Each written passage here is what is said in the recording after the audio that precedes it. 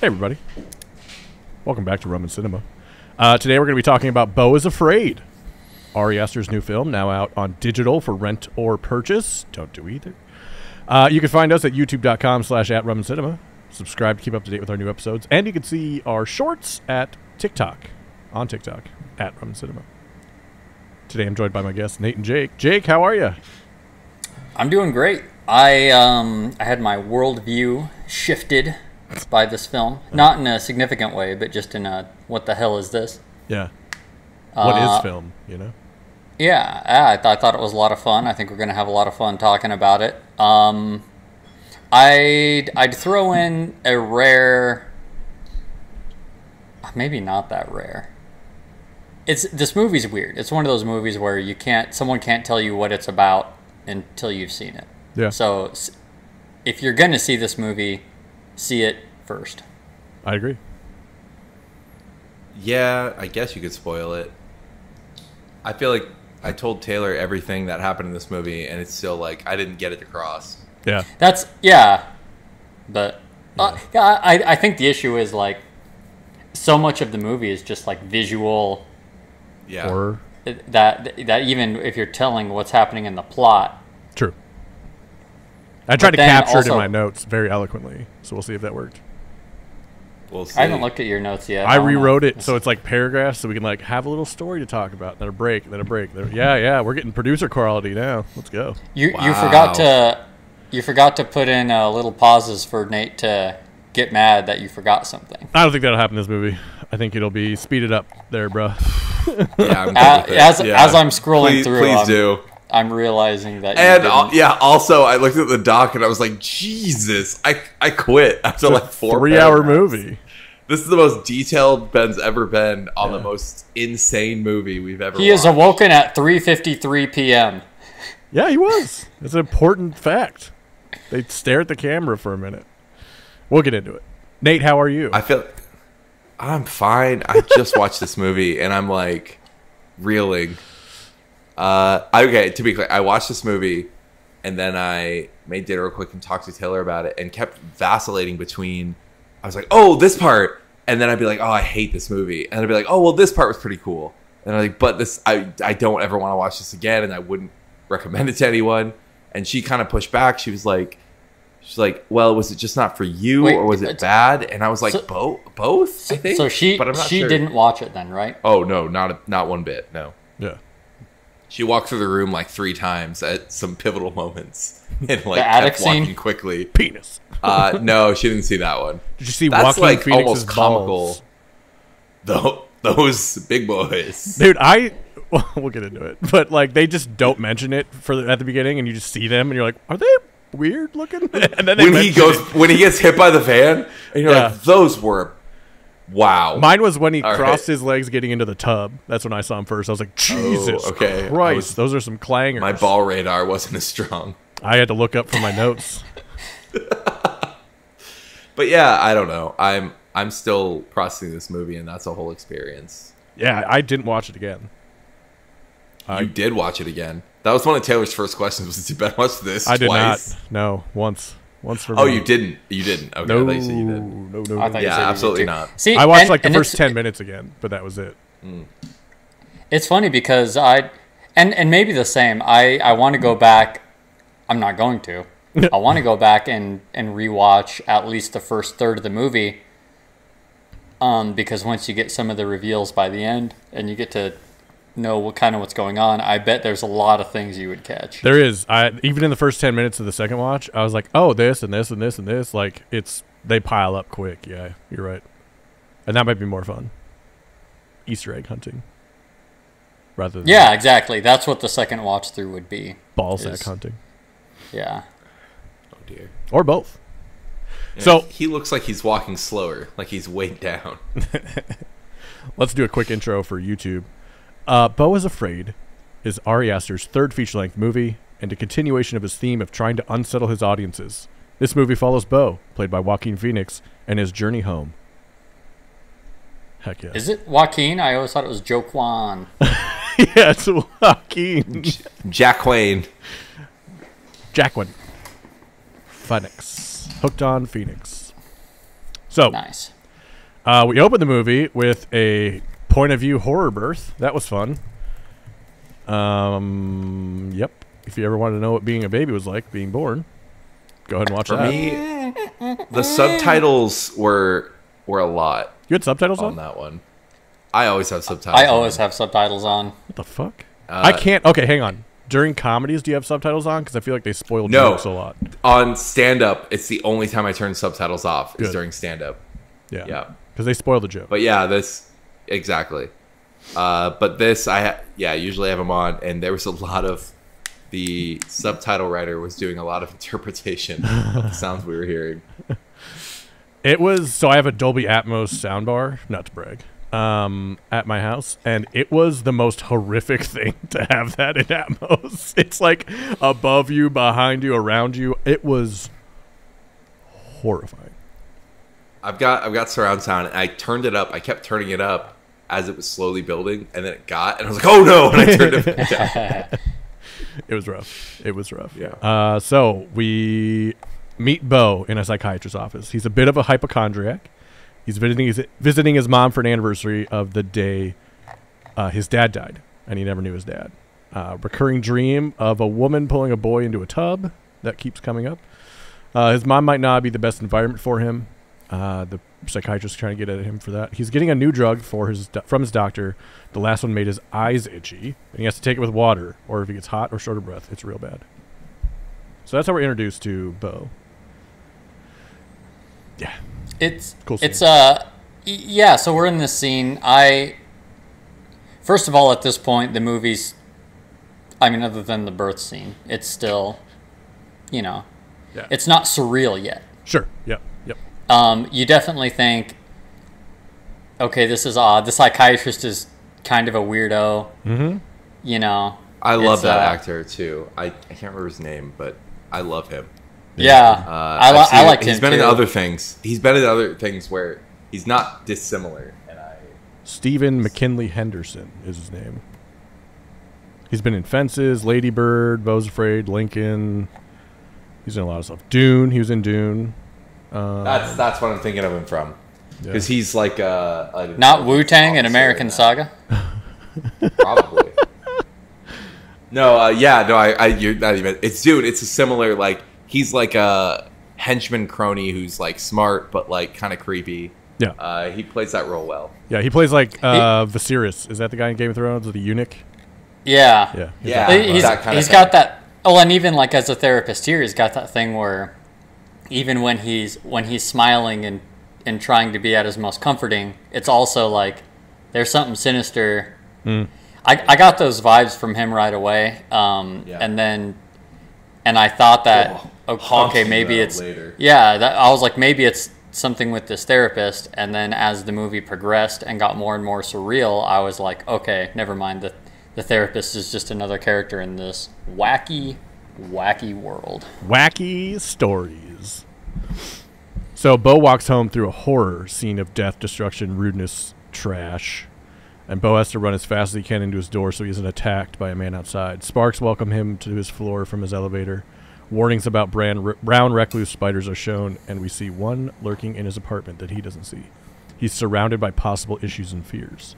This is where I have anxiety, and I have like felt that worst case scenario spiral in my head, and I've like had thoughts that those types of things could happen. Like, I'm gonna go for a walk. I'm gonna get stabbed by somebody walking. You know what I mean? But they never like manifested as long as his did, and I thought it was a really interesting way to show anxiety, and like it felt very real to me. Like, oh yeah, if I see a warning about a spider, I'm pretty sure they're in my house. I'm never gonna see them until they kill me.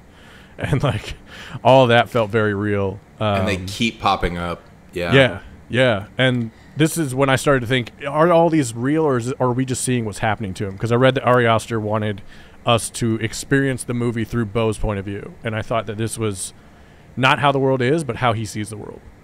See, I don't know. I definitely agree with that to a point, but I think there's a problem with claiming that everything is like the unreliable narrator. Because obviously a lot of this stuff is coming from, okay, we're experiencing this through Beau's anxiety, Not all of this is to be taken literally, but I think that's where the trick in this movie is I think it's very easy to explain everything as that, and I don't think that's the case. That's a very good point. Yeah, it's like the unreliable narrator's unreliable narrator. Like, are we to take all of this as that because we're told that that's what it is and that's what he's been told his whole life? Or is there some of it that's real? And, like, there's a moment when I think he comes out of it and it's real and then it's not real again. But, yeah, that's a really good point. I like that. Because I want to hear where you... Go ahead. For the first, like... 30 minutes of this movie, maybe 45. That's I was like, oh, I got this movie figured out. It's none of this stuff is actually as it seems. We're just seeing it through the eyes of a man who's dealing with terrible, crippling anxiety, and this is how he sees the world. But then as the movie went on, I'm like, okay, it becomes too much to just be that. Yeah. And then I started looking at it through the lens of, okay, some of this is his anxiety coming through. Some of this is symbolic, and some of it I think is just a choice to be surreal as part of the medium of the storytelling. I think there are 3 parts. I think the forest portion is surreal. I think the ending is from a real point of view, and I think the beginning is from his point of view. Except for one part in the ending. Not the whole ending. Because there are 4 acts to this movie. So, like, there's... In the middle part, do you mean both of the 2 middle parts? Do you mean the 2... The suburban and the forest? I classify it as, like, Beau's apartment, setting. Yeah. Then the suburbanites. Then the forest. And then the mom's house. So I think it's real at Beau's... It's what we're shown his perspective at his house and at... the suburbanites house, and I don't think either of those are houses, by the way. The forest scene is like a trip, essentially. Like, I don't think any of that's real. I think that's all like some moment he's having in his head. But it's like not for any reason other than us hearing a story. Like, we're not experiencing anything in a certain way. It'll lead into my explanation of the movie. And up until he's in the attic, I also think it's real. I think that's when it starts being everyone's point of view. Once he's in the attic, it's back to his point of view because he's anxiety-ridden. I want to hear how that tracks, honestly. Yeah, we'll see. But yeah, I agree with what Jake was saying, where in the first part of the movie, in Beau's apartment, I agree. I was like, oh yeah, this is from Beau's point of view, like, and that's all we're seeing. And what threw me in the movie, why, like, I'm not... Because if that was it, the whole thing, I think I'd be, like, singing this movie's praises and being like, oh, you got to see this. It's so cool. And what threw me is the fact that if you track that, if it's just unreliable narrator the whole time, this isn't a story. Yep. Like, nothing's really happening, and that's not fun. True. And what threw me was, like, by the end, I was like, that doesn't make sense. It can't possibly be that. And I started wondering, like, is this just a surrealist movie where, like, his anxieties are real? Like, we're seeing the view, like, how an anxious person views the world, but, like, everything's actually happening. Yeah. And that's what's going on. But, like, I don't know. Like, I was trying to figure out how to excuse the movie for, like, how insane things are. Sure. Which, like, I both like, but for me, the problem is that the 4 acts feel so disconnected. And I think as you continue to describe the plot, it'll be clear. Like the forest part, it being completely surreal. Like, I'm like, this has no effect on what's going on. This is just like a side trip, which I guess is up to you how much you enjoy. Yeah, right. That could have been its own, like, short movie. I feel like. Right, and that's what it felt like. Yeah, I think there is a short in there that I love that I actually want to go back and watch. I told Taylor I want to show you just from the theater back to the theater. Yeah. I just want to watch that part with you because that's a great short surreal movie. It's cool. But it has nothing to do with the movie except for a couple themes about how he feels about his family. It ties into how I explain what the movie is, like why it's split up the way it is. I also right, well, don't let's keep think he going. ever meets Elaine in real life, if that helps some of your thoughts about it being real or not at the end. No. I want to hear all of it. All right. So, Yeah. serial killers on the news with a gruesome life and explanation, always yelling in profanity in the background. An old picture of someone named Elaine makes him stop as he looks for a new pen to finish an ode to his mom on a gift he got her. Beau is awakened by someone leaving a note. Oh, Go ahead. gift he got her. He wrote it on top of his pill bottle. And No. It was I on thought the that bottom. was- Yes. Oh, well, I thought it was on the bottom of the statue. No. He wrote that on the pill bottle, and then it cuts to the statue. But he wrote it on the pill bottle. Oh, okay. And I was taking notes for the first like 20 minutes before I gave up. Nice. And I wrote like he's writing a suicide note on the top of a pill bottle, Oh, which That's- was like the darkest thing I can think of. got it. I went back at that point because I thought it was the pill bottle, and then it cuts to the statue, and I'm like, oh, he must have been writing on the statue, and then I'm like, so I actually went back, and Okay. he wrote it on the pill bottle, and then it cuts to the statue. Oh, wow. Yeah, that got And me. it basically just says like I know it's dad's. It says I know it's the anniversary of dad's death. I love you. I'm sorry. That's it. Yeah. And I was like, that's just Well- like a brief suicide note. We find out why he says I'm sorry later. Yeah. Mhm. But yeah, it could be seen as a suicide note for sure. So Beau is awakened by someone leaving a note under his door at 1:05 a.m. It's asking him to lower the bass volume of his music, which there is none. 2:43 a.m. Another note. He looks out in the hallway. There's no one. 3 a.m. Ravenous knocking and another note flung all the way to his bed that says, "You turn it up?" Now Beau's walls are shaking from bass music. That part was really cool. I like that. That was fun little like slowly amping it up kind of thing. Yeah. See, we're and I'll just as a real quick aside, this movie's I originally saw it billed as a horror. Definitely not a horror No. by any stretch. Only this was the only scene where I was like, okay, maybe it is a horror. Mm-hmm. You know, starts with kind of the creepy therapist, the weird run back to his apartment, and then this, and I'm like, oh, maybe it is kind of a horror.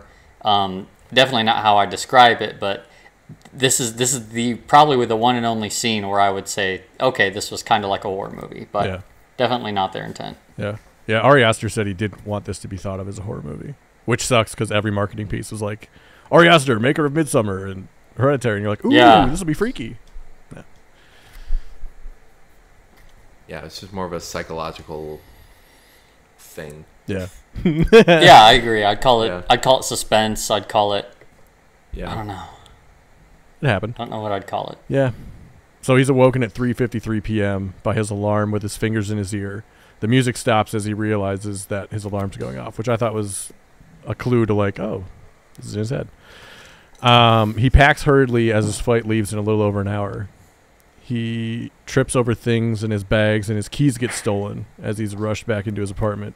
He calls his mom to let her know that he won't make it, and she just stops being nice. She offers no help to him as to what to do. It almost sounds like she's heard this story before. He tries to take his meds to feel better and now is out of water everywhere and has to go out into the world to get water. He sees more depravity outside, which is where he needs to go for water. The mom was not, like, it was a conversation that you could hear, like, first she wants to know what happened, and then he explains the keys got stolen out of my door and my luggage got stolen, and she doesn't believe him. She just thinks it's another story. Like, she's heard this story before, it sounded like his anxiety has caused him to not go visit her before. He says in the opening that it's been a couple months since he's seen her. I think 8 months or 6 months or something like that. So we know he hasn't been there for a while. So you can kind of hear that she's, up to his own tricks again, kind of thing. Interestingly, he says it's been a while, and his therapist kind of corrects him on that. His therapist is like, well, no, it's you visited her back in whatever. So yeah. I thought that was, at the time I didn't think anything of it, but then looking back later, it's funny because like the therapist is almost trying to say, no, it's okay. Mm-hmm. You it wasn't that long ago that you visited her. Mm-hmm. Yeah, it's very interesting because I have like almost the opposite read of that conversation. What I got was he starts telling her that his keys got stolen. His mom's very nice and he's like, oh, so happy and excited, and then he's afraid to tell her that he's not coming and starts giving like reasons why he can't make it, but he's afraid to say I'm not coming. Yeah. And to me, his mom slowly realized that he wasn't going to do what she wanted him to do. And that's when she becomes mean. To me, I didn't read it as like, oh, this has happened before. I read it as her realizing that he wasn't doing what she wanted to do and dropped the facade of like friendliness and was like, just started guilting him. Did the end of the movie enhance your thought of that or change your mind? 100% enhance. See, I feel the exact same way. Yeah. Okay. I don't see a you, big difference in how you two are interpreting this. Well, Ben's saying he's done it multiple times. Like she's heard it all before. Yada. Like that he does this all the time. And I'm saying, I read it as like this is. I didn't necessarily read it as that. Sure, probably because that's his life. But like, I read it as soon as she realized that he wasn't gonna come, she just got mad. Yeah. See, I think I'd agree with that. I didn't really get the feeling that. I didn't get the feeling that she didn't believe him, or that it happened all the time, until late in the movie when she was, when she confronted him about it.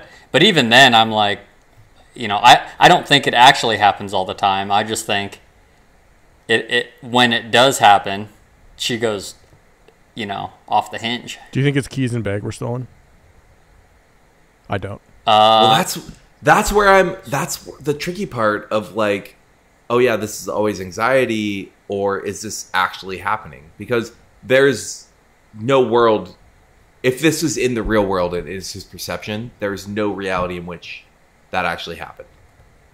Or very, very little reality in which this actually happened. But if he's actually living in this world that's horrible, then like obviously. And that's, I think, sort of the issue that I had, because it was at about this point, and most especially the next scene when when he gets stuck outside the apartment, that I'm like, okay, if this is unreliable narrator and this is just how he's perceiving the world, they went too heavy-handed on it, because it gets to the point where you can't even explain it.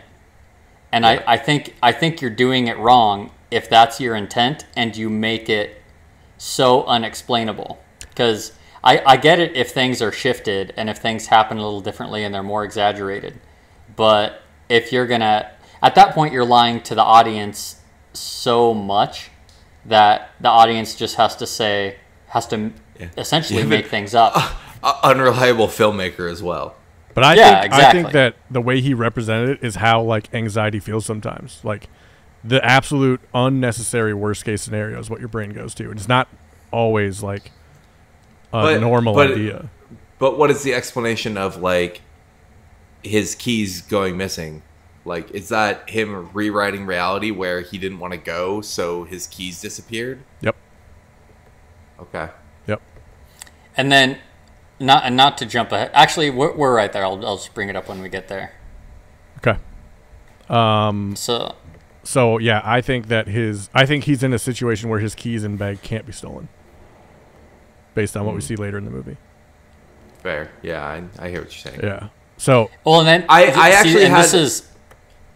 this is part of the reason why I'm curious to rewatch it. I'm wondering if on a rewatch, if you can't see the keys and bag in the house somewhere.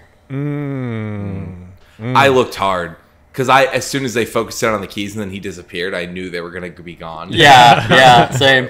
Yeah. And I'm curious, Ben, the ending. We kind of talked a little bit before this and how it recontextualizes, but I think we might have a slightly different interpretation of what it meant. Okay. So I want to go back to that.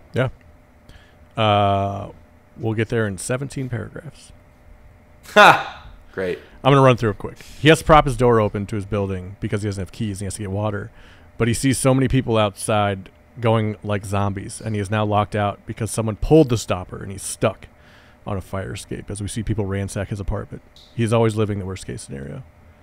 He wakes up with someone doing construction right over his head. The apartment is empty and the building door is now accessible to him. Beau gets back into his apartment. Can we stop right there? Yeah. Again, just clarify, is this real life or not? Is he actually sleeping on the fire escape outside of his apartment that night? or is I this don't know. what he's imagining happens? See, That's and where that's the yeah, problem. That's what we're getting at. And I was going to bring this up just at the end of this paragraph, but it's essentially this. So he gets back in, and his apartment is just torn apart, holes in the walls, appliances broken, and it's like, are we to believe that didn't happen? But he's imagining it. So is he hallucinating too? So this is my thought. We don't really have a good idea. Like, okay, we have some idea of like time frame, but we don't know if it's reliable, right? Because it goes, he's outside, and then all of a sudden, like a light switch, it's dark. I think that they are cleaning his apartment, and he doesn't like when people do that, and they forcibly made him clean his apartment by turning the water off, so he had to come out and get water. I think he actually had to leave his apartment to get water. So I think they did that to make him clean the apartment because they wanted to see if he could actually go. Like, I think, okay, this gets to the ending, so we'll just say it right now. His mom owns the apartment, and from what I saw in the poster, it's a fully staffed 24/7 like adult living situation where people that need help have helpers there. And I think that they needed to do drastic measures, and the mom directed them to do so to make sure that he is taken care of the way he should be. So I think that the ransacking is them like either turning over his apartment like a jail cell or cleaning it or something to see if the bags are in there, like seeing if they can get him to where he needs to go. Like, it's all his mom pushing him like a puppet master. But see, I don't know. I think that here's where I disagree with that. I don't think she's doing that to help him. I think she's doing everything she does is to test him. Yeah, for sure. Not to help him. That's fair. Yeah, I can see that. So, the mom does own the building, and it's like a rehab facility, essentially. So it's, I don't know. It all comes around to, if it is unreliable narrator, it's so far off of what's actually happening. Yeah. That I think it becomes less enjoyable. I think I like the idea of unreliable narrator. I think it has issues, because then that's what you end up discussing is what's real and what's not. But I think it falls apart if you don't leave clues and if you don't leave plausible explanations for the people watching it. Because at this point, like your explanation, while it's sound and I like it, it's still, there's no clue in there. Oh yeah, you're grasping at straws. Yeah. Yeah, it's a big stretch. It's like the opposite of what happened, which is, I mean, maybe is how it would go down. But yeah, I find it very interesting, but I find it very hard to read into it. And I'm curious, like if there would be clues there. Yeah. For the record, what we were saying, yeah, his mom owns the building. What I read the ending that we saw was as her company produced a shitload of drugs, and now they were producing halfway houses. But I read that as like he was an addict of some sort because he got fucked up on his mom's company's medications and he's living there, but it's just a shitty like halfway house. Mm-hmm. I didn't read it as like actually a nice place that he's living in. I read it as not as bad as it was, but like just like a rundown place. Sure.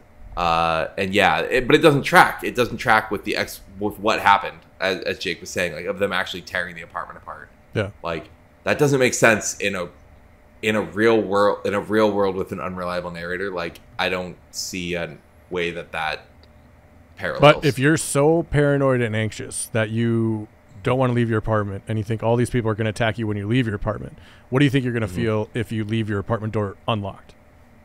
That's like the thing I believe that like happen, what he's right? seeing, like them all sneaking in. Yeah. Like the unreliable narrator part of like all of them like sneaking into the room, like that totally tracks. But the end result of what he sees in his apartment, he comes in and there's shit smeared on the walls and everything's destroyed. Like, what is he really seeing? Is he seeing a pristine apartment? And like that's been clean, but not to his liking? Yeah, that's it. Comes down to the fact that if this is all unreliable narrator, then he's also constantly throughout the movie having massive hallucinations. Yeah, like intense hallucinations. And which would explain why that computer monitor worked with the shoe in it. But other than that, didn't it? The other thing that struck me as odd was, so he's locked out, right? He doesn't have his key. He sleeps outside, and then he goes in through the broken glass because these people that ransacked his apartment, when they left, they just crashed through the door and broke the glass on the door. So that's how he's able to walk back in.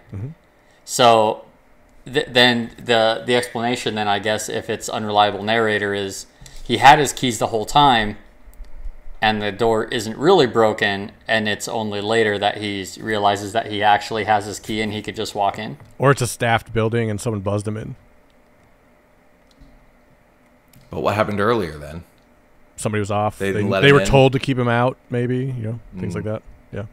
It's the mom. Yeah, right? it's just there's not enough evidence in the movie. Like, That's fair. That's what we're saying. I like an unreliable narrator movie, but like it has to track. Yeah. Yeah, I agree. There's and I don't want you to be like, oh, okay. I want you to be like, oh shit. Like, of course, that's what it was. But instead, it's like we're making excuses for the movie. Yeah. That's fair. That's my feeling. Beau gets back into his apartment and he can't book a flight. His card is declined. Then his mom called. Then he calls his mom, and the call is answered by a UPS guy. And they have this long conversation and call back and forth a couple times. And there's a body on the floor with no head or face. And the police are on the way. The chandelier fell on her head and smashed it. And Beau, it's Beau's mom. So he's losing it, and he has a really hard time doing anything. And then he finally gets into the tub, huge balls, got to mention that, and tries to call his therapist. There's a man holding himself up above him that sweats on him, and that's when he realized someone was there. And then we see the spider crawl onto the guy's head, and they freak out and fall, and they roll around in the tub naked. And Beau runs out of the front of his apartment naked, and he sees the serial killer from the news. And then he runs to a cop, and the cop's going to shoot him because he just tells him to get down, and he won't. And then he runs into the street and gets hit by a truck. For my one immediate critique of that, Beau followed everything that the cop said to do. Yeah, that's what I was going to say too. He won't. He absolutely did. Yeah, to a T. Say again? To a T. Yeah. Like, everything he did, he was doing, and he told him he was doing it, and the cop was like, don't make me do it, man. Yeah, it was kind of, I want to go back and watch and see what the cop's face was. 'Cause he was like, don't make me do this. And for a second, I was like, he seems kind of pumped. Like, he seemed kind of jazzed about it. Yeah, he was a bit too quick to pull the gun, obviously. Yeah. Obviously, that yeah. Yeah. I do like the first thing, the tub, is he goes in and checks the whole apartment and looks. And it just goes along with, like, what I was thinking is maybe the thing of just, like, in this world, it follows the logic of whatever the worst case scenario it is. The one thing he doesn't think to check is, like, the light well above his tub. And, of course, that's where one person's left. Because he goes in and sweeps the apartment before he shuts the door. And that's the one place he doesn't think to look. So that's where a person is. It's just like whatever can go wrong goes wrong. True. I saw another explanation, and I don't think I agree with it. But it was somebody who was on the side of, okay, this is all just Beau exaggerating everything, his reality. And they said there was no guy, that what he just saw was the spider. And so to him, it shows it to us as the guy, but that really what he just saw up there was the spider. That makes sense. And that's why he freaked out and ran out. Yeah, I buy that. Yeah. So Beau wakes up all the way out. Yeah. Good. Beau wakes up in another room, clothed, to a dream that we've seen before of a woman making odd animal noises towards a bath, ready for someone, and a boy not wanting to get in. Beau wakes up in what looks like a kid's room with an IV and a help button. He pushes the button, and a woman who was driving the truck comes inside. He's been asleep for 2 days and was stabbed by the serial killer, but seems okay. Grace and her... I said husband, but we don't really know. Or do we know? No, they present as a family. She introduces him as her husband. Okay. Her husband, yeah. All right. Yep. Grace and her husband, Roger, who is a surgeon that took care of him in the meantime. They put a health monitor on his ankle, and they tell him that his mom's head being gone was a dream. We see Beau, Roger, and Grace around the dinner table. There's a shrine to Nathan, their boy, who died in action. Roger doles out drugs to the mom and Beau as dessert. Tony, a daughter, comes home during the dinner and meets Beau. Tony's room is where he's staying. They avoid using Nathan's room. Jeeves is another person who's served with Nathan and definitely has PTSD and needs meds. Beau's testicles are distended. So here's another reason why I think this home that they're in is another facility. I think that Roger's the presiding doctor. I think Grace is potentially a patient there. I think that definitely Tony is and Jeeves is. And I think that the big thing that tipped me off at the beginning is when Beau is handed the phone by Grace. She says, "Dial 9 to get out," and that's like commercial real estate. I do remember that. I was like, "Oh, they're in not a house." Like that's kind of stuck out to me. So I think that was the first kind of like tearaway moment for Beau of like, this is different.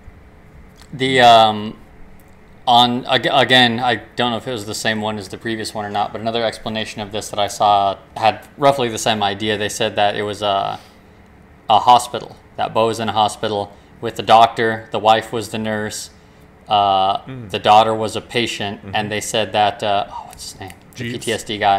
Jeeves. They said Jeeves was a security guard.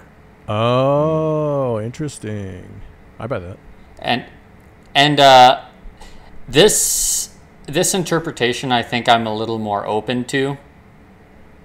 A lot of it seems to line up, but again, it's a lot more. I'm a lot more forgiving on this part, but I still have that overarching complaint of it's too surreal for everything to just be explained by he's seeing things differently. Sure. Yeah, there is a lot of that. Yeah. Yeah, like what happened with the paint, man? Oh. What happened? What happened? I think she did it. With what? I think she it was got some paint. No, I think it was meds. Yeah. I can't go on with a whole movie where everything is swapped out for something else. It's crazy. Maybe my mental capacity is just not there. It's crazy. Like and single what about thing the, is what about swapped the out. TV channel I think that was a security. that he CCTV. fast forwards? That part's weird. That part's I can't tell. That was one part I pulled out where I was like, I love surrealism, but like it has to come back to something. We just dropped that on the floor. We never talked about it again.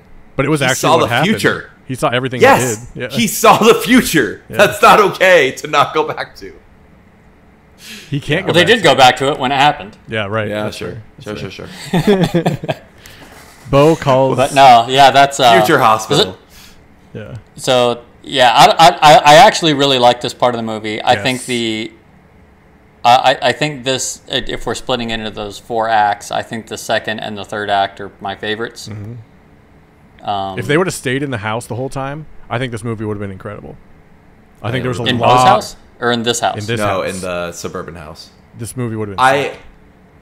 I really like the creepy feeling that the house gave me until everything exploded. Like the first half of the suburban house, I was like, "Oh fuck!" Like I'm on board. Like where are we going? The problem is that we didn't go anywhere. He left, and that was it. We had a journey. Beau calls an attorney about his mom to see if she's dead, and she is. He's very mad at her. Or him. He's just a dick.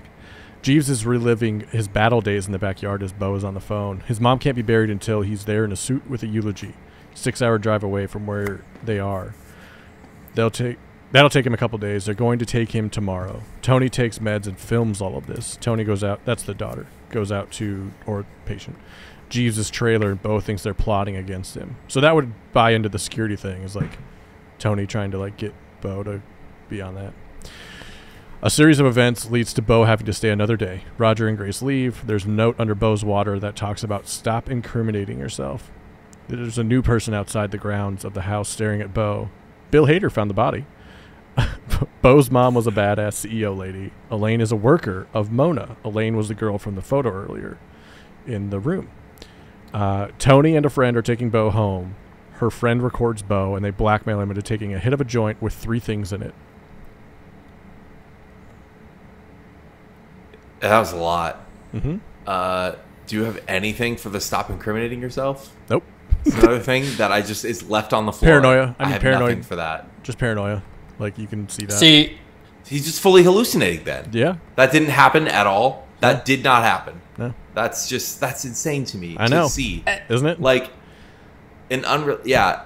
There are people like this though. It's like mental health. Like there are people that are like this, which is just wild. Yeah, so that's true. That's why I could see it. Nothing is outside the realm of like what your brain can do to you so far. Yeah.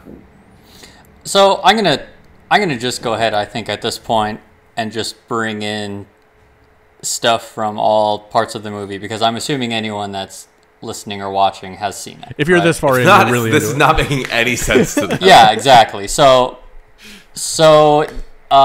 we learn later that these people were all employees. Yes. Of the mom and of the company. Mm-hmm. And at one point, Tony gets in like this rage, and she's like, "You failed the test. You've already failed the test. This is all tests coming from the mom." So again, I don't see that happening if this were like a hospital. But then the note makes sense. Say this is just a suburban house with these wacky characters, but these characters are on the payroll of the mom. Just another test for Beau to test his love for her and how far is he willing to go to the funeral. Interesting. And the note just serves like, stop incriminating yourself, like. And then same thing when when the girl's screaming at him, you already failed the test. Yeah, that's true. She does say that. Like that's what she's talking about. Is the mom's just trying to see if he would break free of this and go. I think that is right after when the surgeon, the dad postpones going to the funeral, and they call out, and it was so. I actually rewinded like 3 times this conversation where he's like, "Oh, I have a surgery. I have to go." And then he says, like, "That's okay, right?" And Beau mumbles, but I have the subtitles, and I had it rewinded 3 times because I did not hear what he said. He said, "How did you get me here?" Oh. And the surgeon says, "Are you sure? Because you can say if it's not okay." Beau didn't say okay. He said, "How did you get me here?" Interesting. And he just like set this. So the surgeon's like, it'll be tomorrow. And then he's like, "Is that okay?" And Beau mumbles to himself, "How did you get me here?" And he says, "Are you sure it's okay? Don't just say that. Like, it's your decision." And then Beau doesn't say anything. And if it did not occur to me that that's what they were referring to as the test, but I'll reference the incriminating and the test do not get referred to until after that. And then in the after scene, that is taken as a thing of his guilt. Yeah. So it's like that all tracks with this all just being the mom setting it up to test him. Yeah. And the daughter and the mom being unwilling participants who are trying to help him. Yeah. That's levels of insanity in real life that is hard to fathom. Yeah. I don't think the daughter's trying to help him. I think the daughter's just a delinquent. Well, the daughter's also like emotionally not helped by her parents because they can't get over Nathan. Yeah. Yeah. The daughter's fucked up in her own way. Like when we see her, it's so funny because like she comes in, she mouths off a bit, and then she just immediately downs a bunch of pills, and then her in plain view of her parents, and her dad is the surgeon. And literally all they say is, "Don't mix those." Yeah. So they don't have a problem with her popping pills. Apparently this is a fight that's already lost. Yeah. But they're just like, "Oh, don't mix those." True. Which, if they're in the mom's employ, is more confusing. Yeah. It's made very clear that the mom's company is like producing. They're a big pharma company that's like ruining people's lives for sure. Like. Yeah. It's all that's very confusing. Are they addicts that she's paying to do this? And they're both unstable addicts in this house? Or 3 unstable addicts? I don't know. We don't know about the daughter, or I don't even think the wife. We know that the surgeon, the dad, was an employee. Yep.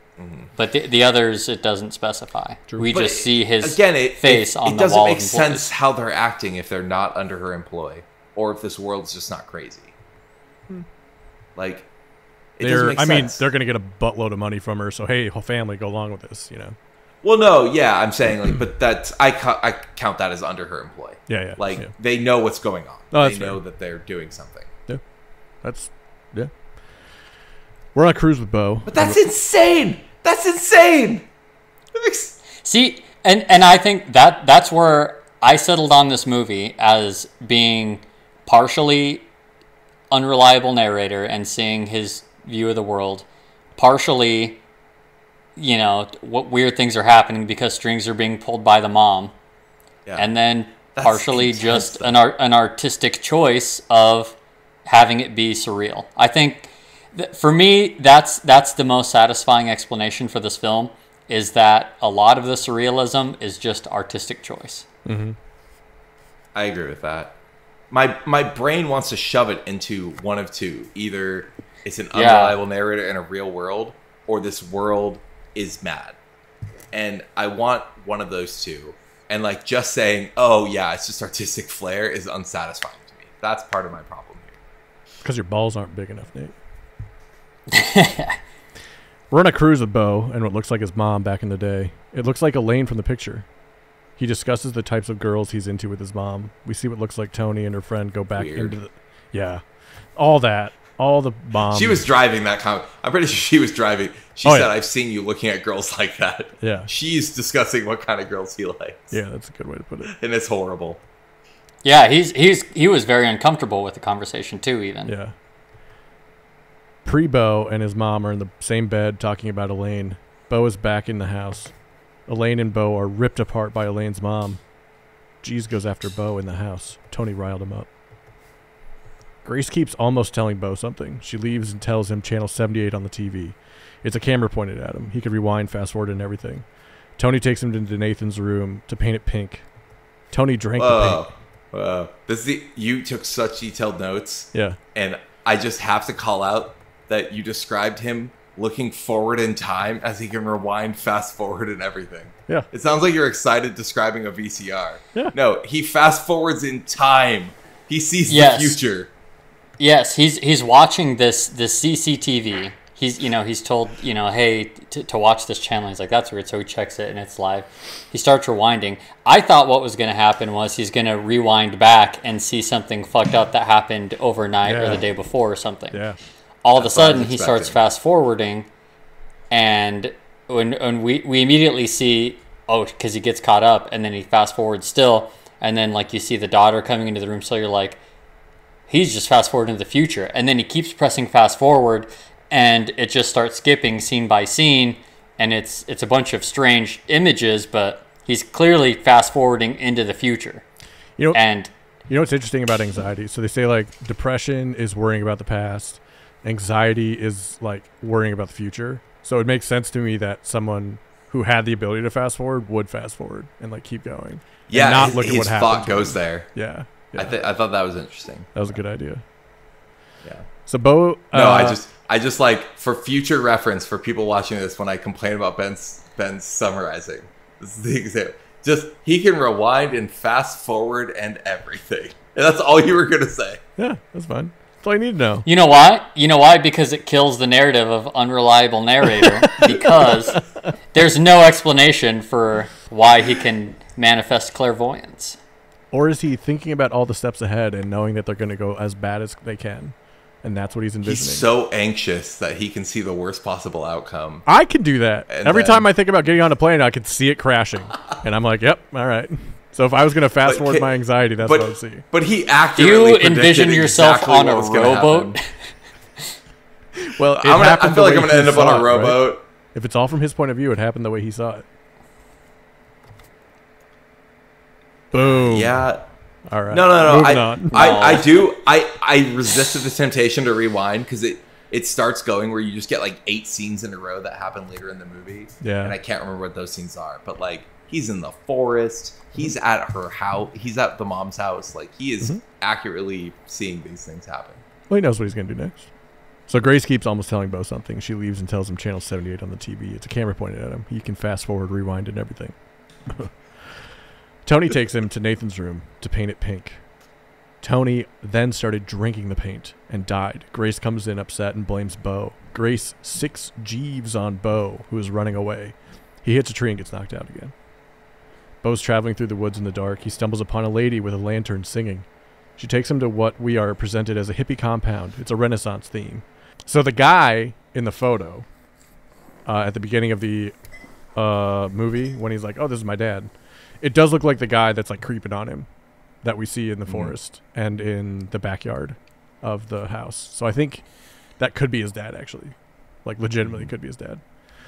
For the record, that picture of his dad that he has, the one picture of his dad, it's messed up. Yeah. Because it's blurry. It's like dual exposure. Yeah, because like you can see the dad like side profile, and then it's also blurry. You can see him looking forward. Yeah, so it's like it like caught him right in the middle of looking, because you can kind of see shadows of both. And he's hammering, but there's nothing that he's hammering, and he's hammering into a brick wall. So it's like he's trying to hammer a nail into a brick wall. As you do. So I have no explanation for that, but it's got to mean something, right?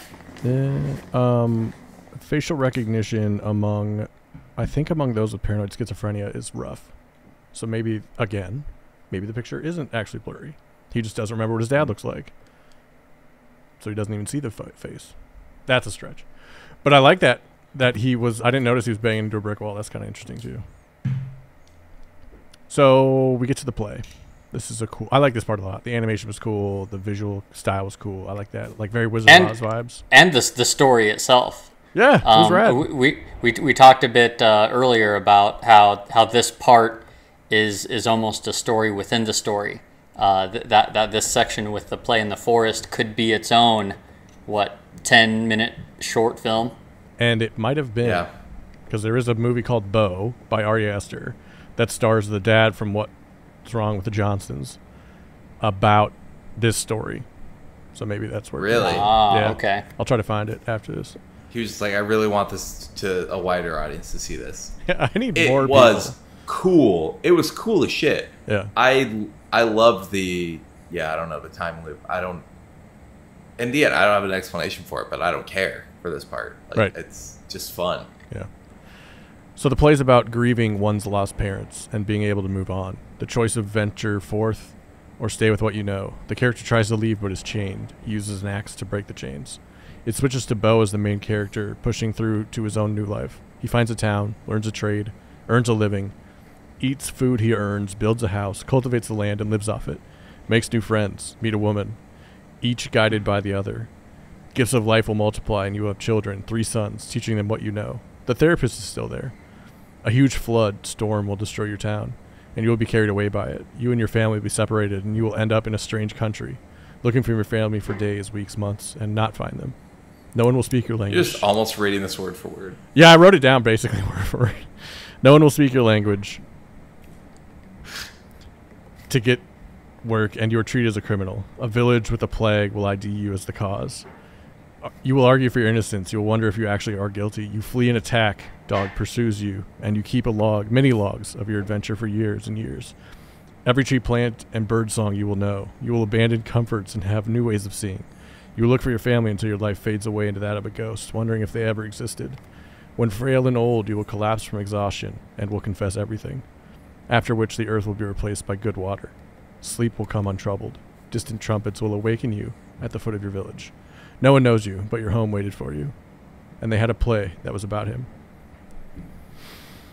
So the whole play comes to the head here, and it's like old Beau. You cut off the best part. I thought so, but I think he's about to talk about that right now.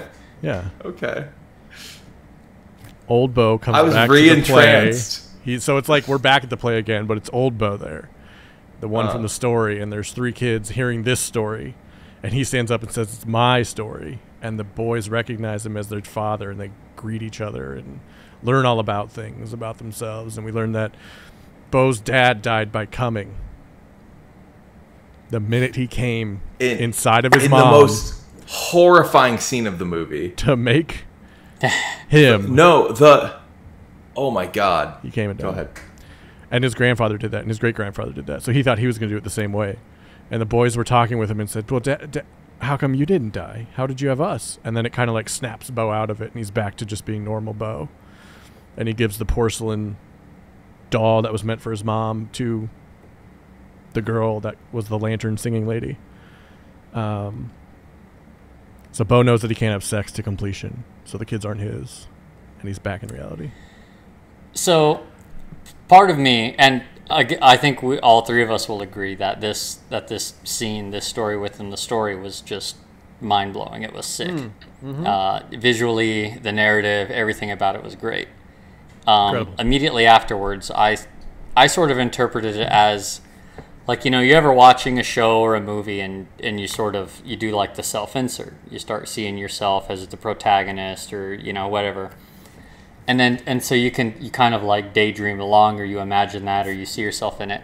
And so I saw sort of that as happening, because he's in this story, he's seeing all of this, stuff that he couldn't do, like first of all, very masculine stuff. I think a lot of this movie is just about Beau's lack of masculinity. He's, and this guy like learns a trade and has a family and does all this, and so Beau's sort of imagining himself as that character doing all of that, and so he gets all caught up in it. But even it comes to head when he realizes, even in this like imagination of his, he can't imagine himself as ever having sex, because he's afraid that he'll die, literally. Yeah. And that's what breaks the illusion. And then he's just back as normal watching the play. That's how I interpreted it when I saw it. Agreed. Yeah, 100%. Yep. The man who's been staring at Beau finally has a conversation with him. He tells him his father's alive, and he knows his father after he was born. He says he worked for Beau's family. He's so happy to see him. The beeping gets louder as Jeeves arrives. He starts killing people, and everyone freaks out. Beau's dad tells him to run as Jeeves launches a grenade in his attack. Beau's ankle monitor shocks him as he's running away after Jeeves hits a button to incapacitate him. And Jeeves is killed in the process. Beau has a dream about the tub again. The kid asks where his dad is, and Mommy says Dad is dead. The kid wants his daddy. The boy in the tub is not wanting Daddy. The other kid is put up in the attic, never to be spoken of again, according to the mom. Beau is the kid in the tub. Beau wakes up near a highway and tries to hitchhike. He's picked up by a guy and finally makes it to Wasserton, where his mom is being buried. He arrives at his I'll interrupt there for two quick things. One, the reveal at that scene in the dream, because the whole time you thought that the kid that we see in the dream was Beau talking to the mom. Then after that scene, you're like, oh, did Beau have a brother? Is that what we're seeing? Because you're seeing it from you see the camera shake, because the mom turns to the camera and asks a question. Are you wondering about your father too?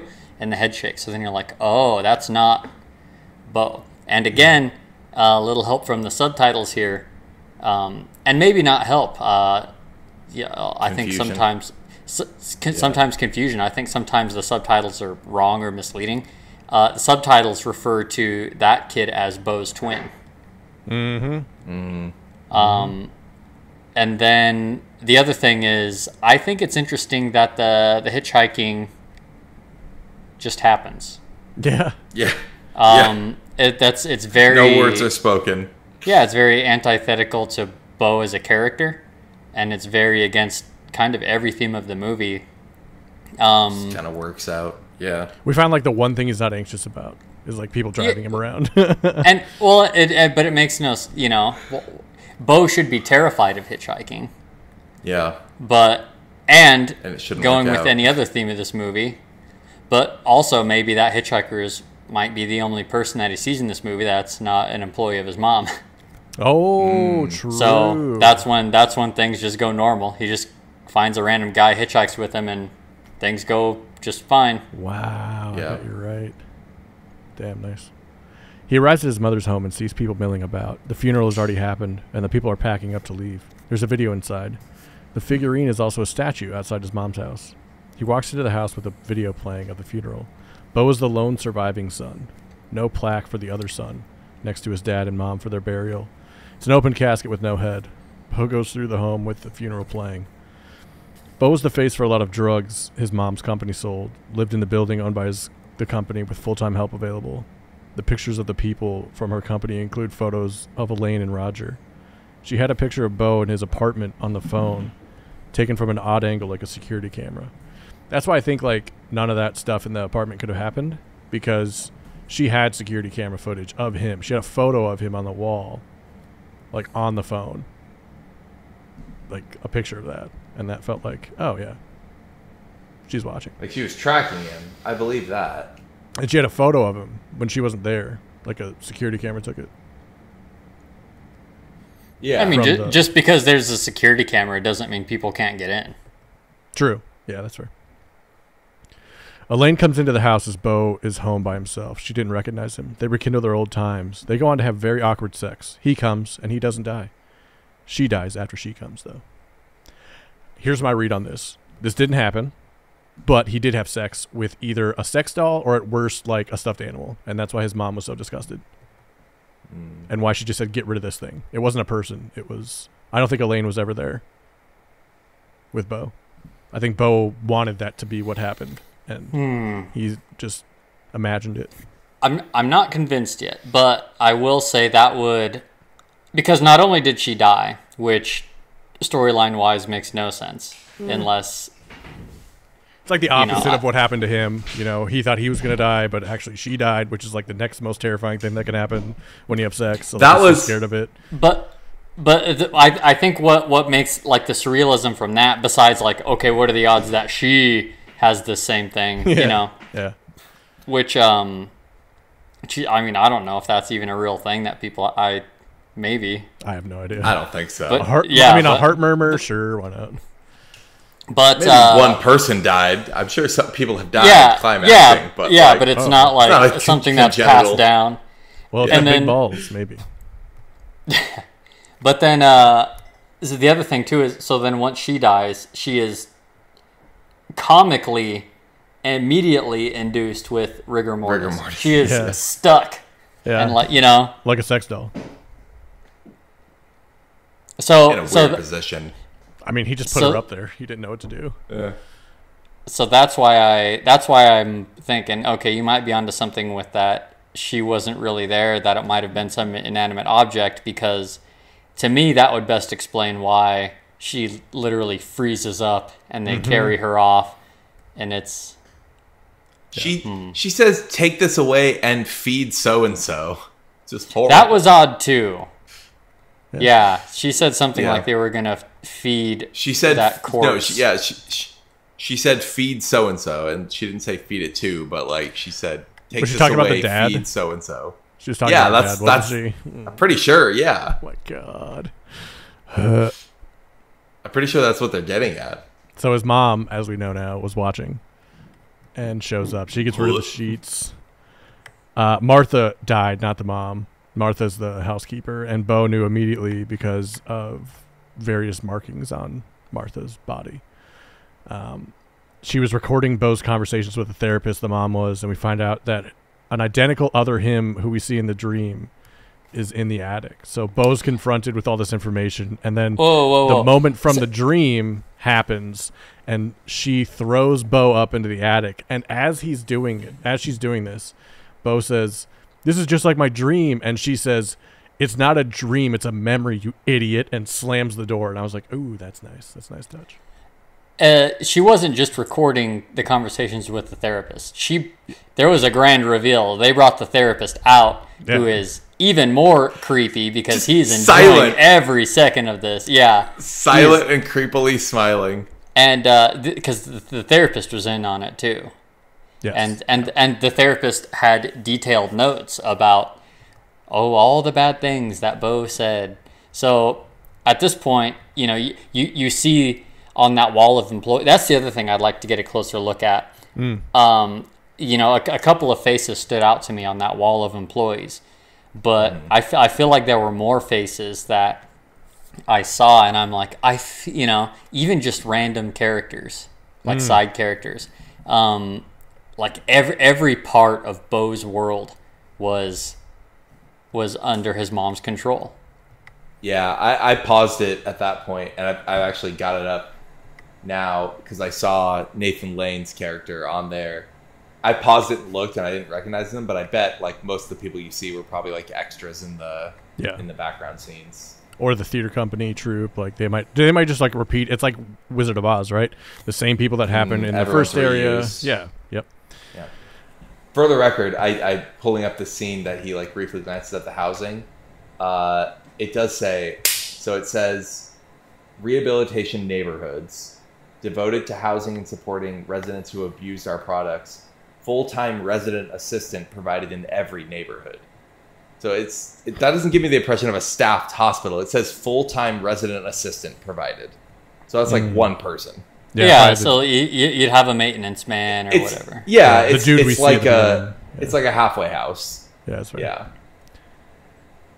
We find out it wasn't a dream; it was a memory. She locked him up there, and there's a For man the up record, there. I hated that line. It's funny what you said. Like when she said, like it's not a dream, you idiot. It's a memory. Yeah. Like that read such like a cheesy line of like expository dialogue. As from her character, though, it felt so movie. like so spiteful. Like you can't even figure this fucking thing out. She's so because she's evil. Yeah. Yeah. But what does that even mean? Is he? To me, I was like, is he reliving a traumatic memory of getting put in the attic for talking back? Yeah. That's my read. Yeah. And that works with an unreliable narrator and doesn't work with the insanity that ensues. Yeah, exactly. So he goes up there, and there's another person that looks like him but older, tied up, locked up. And then there's a giant penis monster. A 6-foot-tall penis with claws. Literally just a gigantic penis with a face and like claws.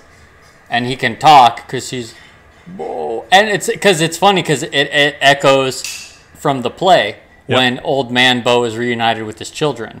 Yep. And it very much was like that. Like, Beau, don't be afraid. Oh, Beau, I'm so happy. What a wild time. This is where the movie lost me. Every time Ari Aster goes into an attic or upstairs at the end of a movie, I'm out. I'm done. So the attic door Jeeves shows up and is attacked by the giant penis in a really cool scene, which me and Nate talked about earlier, where he gets stabbed through the head with like a penis claw. And that was actually rad. That was a cool scene. Yeah. Starship Troopers. Yeah. Yeah. Oh, yeah. Like directly into the head. Yeah. So they go back. Beau falls out of the attic down the stairs, and the therapist and the mom are there. And the mom... The therapist drags him with a big smile on his face. Oh, yeah. The mom is like, that's your dad. The giant penis monster is your dad. Never mentions that he's a giant penis monster. Oh, and she says like, see what I had to go through to have you, and like all this motherly guilt that was like just dropped on him. And then he just chokes her out, and she falls through a table and doesn't breathe, from what we can see. And then he runs away again. So he chokes her, and then he lets go, and she's not dead. He did not choke her to death. No. And she's like. And she's like, oh, I'm so sorry. I didn't mean to do that. I'm so... And then she just, presumably dead, she just collapses dead into this tank. One of the things I read said that she died from the shock that he did that, and that he would like stand up to her like that, which seemed the most plausible to me because, I want to make that clear. He did not choke her to death. He choked her, stopped, horrified at what he had done, and then she collapsed dead. Yeah. I think there could be something there about a crushed windpipe. Yeah. I'm not a doctor, but... Neither is anyone else in this movie. So he runs around and then finds a boat and then goes in the middle of this lake, and we keep going and going and going. And he's in this cave, and he's in an arena where the lawyer and his mom are heading up a hearing on his guilt. He feeds fish and birds, but not humans that are begging on the street. His defense is on some 1-800 defense lawyer guy that you can barely hear and is way over in the side, and like he's literally can't defend himself. He's presented with his faults and his sins, including letting his friends sniff his mom's panties when he was 15. So he's basically like every bad thing that he thinks he did, that he feels guilty about, is being presented to him as like, without context, you're the worst person in the world. As someone with anxiety, I feel like would see those things. This is something that very much reads to me as like just something that someone with anxiety is going through. Yeah, interestingly, I think this part of the movie's almost crystal clear. It's like his own internal debating with himself. And, on the one side is this shabby lawyer. You can't even see him. You can barely hear him. And that's him trying to defend himself. And on the other side is, like, even in these situations that weren't his fault for whatever reason, he still feels the guilt and he still blames himself for all of this stuff. So interestingly, I felt like I had no questions about this part of the movie. Yeah. So he's on this boat, motor catches fire, he can't leave the boat, and then the boat flips over and he's stuck to the boat before he flips over. He can't jump out of it. And he flips over Very and we weird hear explosion. Yeah, it was strange. Yeah. And then we hear his mom cry out for him. So I think you could read it a few different ways. It's all in his head, obviously. He actually did get on a boat and then flipped it and drowned, or like ran into something and he couldn't get out. Like there was an accident we didn't see that actually happened, and his mom saw it. But yeah, that's the end of the movie. Because I was so stuck on the suicide note, I kind of read it as a possible like suicide by pills and like regret. Sure. Like just like kind of. Yeah, I don't know. There was a lot of tub and pill imagery. Maybe he didn't make it out of the attic. He didn't make it out of his tub in the beginning. Like that's where I have trouble with the movie. Like, I was like, at one point at the end, I was like, is this all just like a end of life hallucination of shit going down? Like, I don't know. Well, I don't like that explanation. No. I don't, because I would be mad if that was the explanation. But like. This wasn't my thought. This was from one that I had read. They said that he did die when he came. Oh, and that's when he died. And then everything since then was. That, I like that better. Yeah. So I could track like if he died, like we see unreliable narrator like badness in him going across the street into his apartment, and then he writes a suicide note, and then from then on. All the stuff that I'm like, this doesn't make any sense happens. And I'm like, did he just like commit suicide? And this is like his last, like, because that is after he disappointed his mom, but before he finds out she's dead, I believe. Mm-hmm. Or no, he found out she was dead when he went into the tub. But yeah, but not when he's writing the suicide note at that night. Nope. But yeah, I don't know. That was after he missed his flight. This is like what would have happened. So here's my read on this movie. What we're watching up to about the last third, up until he realizes that it's not his mom in the coffin. He is going through the 5 stages of grief. First one is anger, right? He lives in a very angry world. Like the whole world around him is angry, like riled up. And then it's denial. Like anger's already there, so like anger and denial are kind of one and the same. Denial is him, like, obviously on the phone, not saying that his mom died, and then when he gets to the house after being hit by a car, they tell him it's in your dreams or whatever. And then it's bargaining. The whole time he's in that house with the suburbanites, he's bargaining with them to leave earlier. Like, I need to leave, I need to go. Don't paint, don't do the drugs, don't delay in me leaving. And then there's depression, which is him seeing the life he could have had in that play. The whole play to me was depression. It was, what could you have had? What did you lose out by living the way that you did? Who are you now? And then acceptance is him coming to the house and like finally being there. And then he snaps out of it when he realizes it's not his mom. And then it lost me from there. I don't know what it's about. It's just weird. That's how I saw it. See, and I don't know. That's I think it sort of leads to my final summary and feelings on this movie is, I said before, for me, the most satisfying explanation is it's a little bit of everything. It's a little bit unreliable narrator, a little bit artistic choice, and then a little bit just like the world is actually wacky because his mom's a psycho and is controlling everything. Mm-hmm. But I think some parts are clearly one of those things, and a lot of parts could be any of those things. And I don't see that as a good thing, personally. I don't mind a bit of ambiguity in movies or a little bit of you don't know how it ended or you don't know. I think this movie has too much of that to be fully satisfying. Okay. That's fair. Yeah, I think that's a fair... I would agree on most parts of that, yeah. And in spite of that, visually great movie. I think it definitely has a lot of great moments. I still really enjoyed it, and I think that the discussion that you could have with anyone who has also seen this movie would make this movie worth watching. Mm-hmm. So it's kind of strange because I don't think it was that good.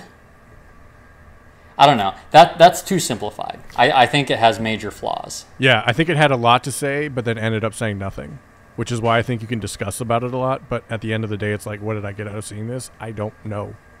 Like, yeah, and that's not in a good way. It feels like It feels like 3 or 4 ideas, and we should have focused on one. Yeah. Yeah, and that's the thing, because it's also one of those movies that no matter how much you discuss it, no matter how many different takes you read on it, no one will ever know, except maybe Ari Aster, if he ever decides to tell anyone. Yeah. But as a filmmaker, I don't think there's any reason why he would do that. No. Yeah. No. He did that with the movie, is what he's thinking, probably. I already told you what's going on. Yeah, it's all there. I actually, I when I looked for, like, you know, what is this movie about, breakdown, whatever, I, like, was scraping through an article really fast, and I saw something about Ari Aster saying he was worried it was too obvious, and everything was up there on the screen. And I was like, don't worry, bro. Yeah, we're good. We're good. You got it. You're good. If he ever listens to this, he's like, no, you guys nailed it. Like, you had it all. You figured it out. That's it. There's a big fuck you to people who try to figure out movies. Yeah. And then he's like, oh, shit, I forgot about the fast forwarding. Wait. I was scrolling through my notes to make sure I didn't miss anything, and I'm so mad. I missed. At the beginning, I wrote, city is terrible. This is what your Republican relatives think cities are like. Yes. Man. Could not be more true. The first thing that popped into my head. Oh, my God. Libtards. What would you drink with this movie? I put water. I like that. Spider water. Spider water. Would you? I was thinking like some sort of soothing tea. Ooh, yeah, a little chai tea. Tea. Yeah, because even as a viewer, I'm like, you need to calm down. Well, I need a break. Hot water from Nathan's mug. Paint. Paint. Ooh, paint's a good one. God, that was actually brutal. Drink paint. Yep, another young daughter being killed in a very horrifying way. Yep. Yay. I wonder what Ari Aster's family's like. I was literally said that, and I'm like, if he had like a little sister that died under mysterious circumstances, I know who did it. I think it's. She fell on the fork right in her eyeball. Don't know what to tell you. Or just his parents, like anyone who knows his parents who watch this movie are just like, are you guys okay? Yeah, what are his friends telling? What did you do? Like, if he writes the script and sends it to his friends, they're like, what the fuck, dude? Like, who do you send that to? So, yeah, I think our thoughts are, maybe watch it, but probably not. You're okay if you don't. I would recommend this. Well, here's understanding that it's wacky, surreal, super long. Yeah. And it's got a giant penis in it. You're not going to tell your grandma to watch this movie, right? Grandma's but but for anyone who that you think would be fine with these things, yeah. I think it is worth a watch. Okay. I think it's a cool enough watch, and it's a cool enough story, and I don't know. I'm in a weird place because normally with these movies I'm like, fuck that, but this one I'm like, I still don't get it, but it's worth a watch. I think I would have really liked this movie as 5 1-hour shorts as a miniseries. Like, first episode he's in the apartment, second episode he's in the house, third episode he's in the forest, fourth episode he's at his mom's house, fifth episode big reveal.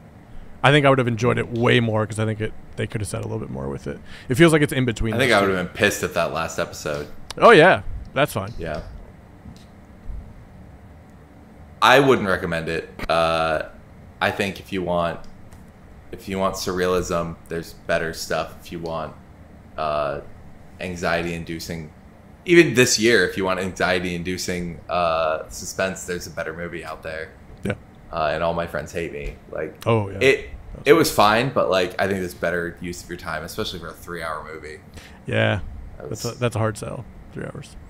I will say the 3 hours of it was well handled. There was constantly stuff happening. The screen kept you engaged because there was no, and they can do this with the wacky surrealism of it, especially like in the first act when they're at Beau's house, like all the graffiti. And that's the thing too. Like, if you remember going back to the graffiti, penises everywhere. Yeah, a lot of dicks. Right. And at first you think love it's the visual storytelling in this Yes. movie. So much of it, like the changes of time where it just flashes. Yeah. But yeah, all the Easter eggs. I loved like down to when he's at his mom's house and her mom's mom, before she ever gets brought up, the first time we see the portrait of the mom, she's peering from behind a pillar. Like the pillar is covering the face and the eye, and as this camera moves, the mom like pokes her head out. And I was like, that I didn't even know who that was, and I was like, that's creepy as fuck, and it was definitely on purpose. Nice. Like Ari Aster really pays attention to what is in the frame. Yeah. And it's really good. Yeah, and that's I think where I get a lot of where I'd say, okay, storyline wise, it's so weird too because it's a cool story. It's just confusing to the point where it's not satisfying. But Yeah. I would still say the movie's worth a watch just based on the cool and surreal visuals. I think you can get enough. I was gonna say I'm going to go rewatch, and I'm like I want to have Taylor watch literally from the second he sits down at the theater to the end, and you get all of that. Like I loved in the theater hallucination how the use of blur is used as the characters become more concrete and less concrete. Like their faces blur, and then it goes from being a animated thing to like a real life, but with like stage. It's so interesting. Yeah. And all of it, like I think, the is use on of stage purpose, like props meaningful. Yeah. But that's all I want out of the movie. That's like enough right there. Is that 20-minute? And I think you're right. Like you could pull a couple 20-minute, like him running from his therapist to that. Film. Like that's a short film. Like I would watch that. Yeah. But there are big chunks of it that I don't want to see. And don't want someone else to watch. It's in one of the very first scenes when he's like just going through the city, and because I remember this kid's playing with a boat, and the boat, the mom comes, takes him away, and the boat flips and sinks. Yeah. And so it's I remember that as soon as the movie ended, and I'm like that's why I think on a second watch through of this movie, I think this movie is just dense with references to itself. And even that I the mom's bet that's a it's reference. amazingly done, That mom like freaking out is a reference to his anxiety about that one time when he like ran away from his mom at the mall. Oh yeah. And like again, if it's unreliable narrator, he's just seeing a mom being like, "Come on," and he sees it as her screaming at him. You know. The other thing that we didn't mention, but I saw mentioned a lot, was water. Just water as a constant theme of this movie, even down to the name Wassermann, which Wasser means water in German. Dang. That's wild. Look at that. It's dense. Very dense. Go, baby, read about it. We're going to get set up for our game, and then we're going to play our game. It's called Pick Me, Pick Me. We'll be right back. I'm here. This is our new game. It is called Pick Me, Pick Me. There are 7 clue categories. Year it was released, one of the top billed actors, director, tagline, quote from the movie, IMDb rating, and a piece of trivia from IMDb. Each one is applicable to 5 movies in a bank. And there are 2 movie banks, so you will be playing off of different movie banks. What's going to happen is you're going to draft snake order, which for those of you who don't play fantasy football means if you go first in the first round, you go last in the next round. So in this case, it'd be like Nate, Jake, Jake, Nate, Nate, Jake, Jake, Nate, like that. You go back and forth picking categories until all the categories are gone. Whoever has the more categories does not pick the movie theme based on a clue I give you about the movies. So, Jake, you won the last game, which means you get to pick. Do you want... Debatable. The movie theme choice or the first category choice? Wait, I won the last game. I don't care for picking, but I won the last game. Jake, you lost the last game. Would you like to pick movie theme first or the categories first? Let me see. So if you pick categories first, you'll have 4 categories. Nate will have 3, but you will not be able to choose which movie theme you want. If you choose movie theme, you pick what movie theme you want, but you only get 3 of the categories, not 4. And then we're doing this. Did you say we're doing this twice? So we're snaking? The picks for categories are twice. Oh, I see. Give me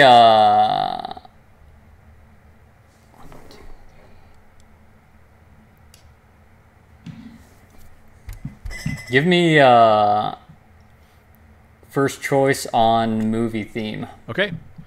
So I get first choice in category. You do. So which category would you like first, Nate? Quote from the movie. Quote from the movie goes to Nate. Now you get 2, Jake. Yep. I'm going to take tagline. Obvious. That's an obvious first overall choice, Nate, by the way.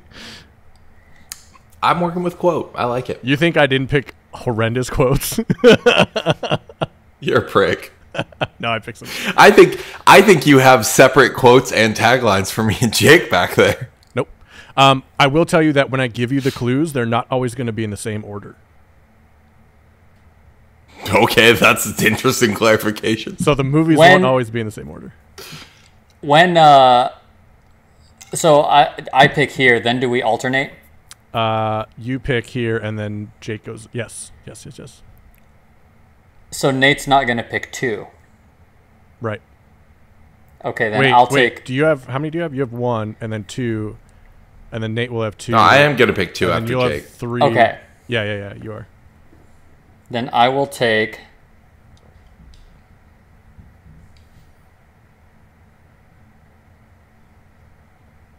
Year it was released. Nate, 2.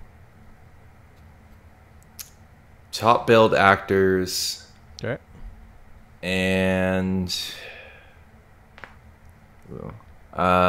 director. All right.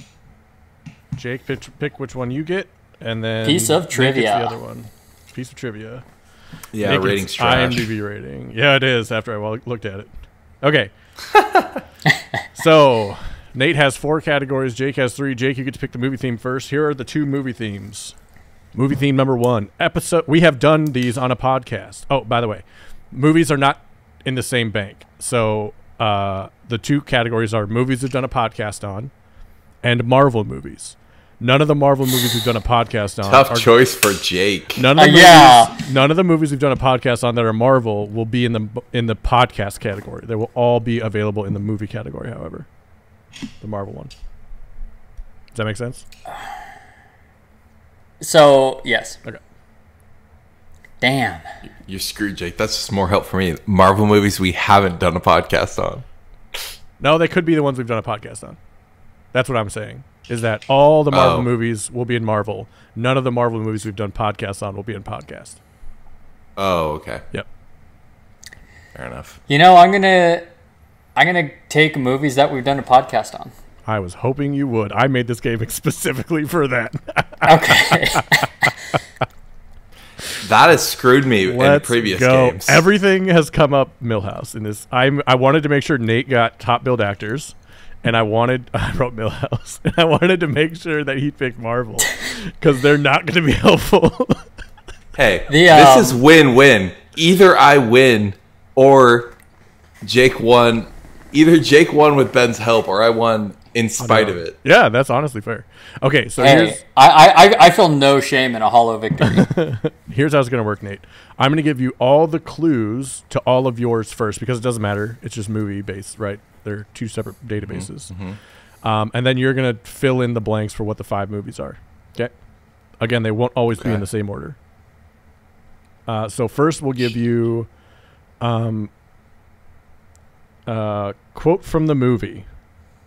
Sure. God, this one's so... Okay. You're a good man with a great heart, and it's hard for a good man to be king. That was number 1. Oh, am I just guessing now? No. No, Okay. no. I'm going to give you all of them from all the categories. Oh, wait. Yeah, let's do that. Okay. No, hang no, on. I like this better. I like this better. No, like you get more points if you get it with 1 clue or 2 clues or 3 clues. Wait, so you're giving me the clues for one movie right now? Yes. Okay. This is podcast gold. I thought you were giving me the quote from the movie for all 5 movies. I was going and then to. I had to get all 5 of them. Oh, but this is What? better. I was going to. Yeah. I'm going to do We're that. changing the rules. All I right. told you all the movies might be in different orders. Okay, the next one. The next. All right. So do I get more points if I get it right now, and then I can ask you to give me another hint for movie 1? But you don't know if I give you a hint for movie 1, right? Or should we do it that way? How do you guys want to do it? Do What? you want to do it where What, am I guessing the movie? Which number 1 through 5? That's well, you just fill in. You just give me 5 movies based on 25 clues, or 15 clues, 20 clues. Oh my god. So hold on. Okay, we have one of 2 ways we could do this, right? I could give you all the Yes. clues, and then you could guess 5 movies. I could give you a clue, and then if you get it right, you get 1 point minus how many clues you got, or 1 point plus how many clues you were given. You weren't given. No, but then Nate has more. Oh yeah. So Nate gets 0. No, that doesn't help him at all. I mean, you could just give fixed points for. You could give fixed On points the first based on clue, how many. it's First clue is 15. Second clue is 5. 10. 4. Yeah. Yeah, okay, let's do that.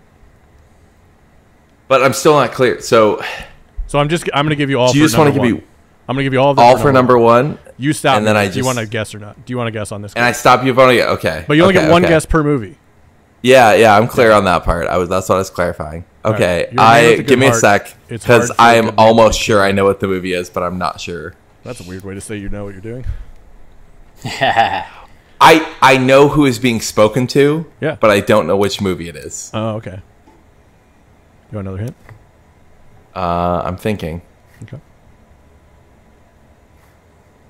Nope, I got it. All right, what is it? It's Thor: Love and Thunder. Incorrect. Damn it! It is Black Panther. I thought it was obvious. The other clues were Chadwick Boseman. Oh, you're right. That's Ryan so, Coogler. Yeah, I would have. Should have And- taken one more clue. IMDb rating was 7.3. All right, Jake. Really? Yeah, I know. Suffering my hubris. Doesn't help. All right, Jake. We're going to give you a clue. We'll start with tagline. That was your first pick. Okay. Your tagline is Every family tree hides a secret. These are movies we've done podcasts of. Family Tree. I'm regretting this. See how this is going to go down, Nate? Wait, what was the tagline for Black Panther? I don't know. Oh, wait, yeah. What? I do. Like, I do. you fucking know you. Yeah, you better. Long live the king. I probably still would have fucked up that one. King T'Challa. Is it? Is it Hereditary? It is Hereditary. Hey, ooh. And you get... Really how much hoping you did wouldn't say? get that. 5 points. I was 100% sure what that was. Yeah. Number 2, Nate. Quote. You're going to hate this. I love you 3000. No, I do know that one. Do you want to guess right away? I don't. Yeah, I do want to guess right away. What is it? That is Avengers: Infinity War. Incorrect. Avengers Endgame. God damn it! You're right. Do you want to know what the top billed actor was? Robert Downey Jr. No, I don't care. That Robert wouldn't help Downey me. Jr. Do you know what the top billed actor for the rest of the movies are? Robert Downey Jr. Works for me. Yeah, this is working out in my favor. Oh, my this is God. so I'm- fun. I have no problem with you. I'm so mad at myself that I picked the wrong one. I thought about it and I still picked the wrong one.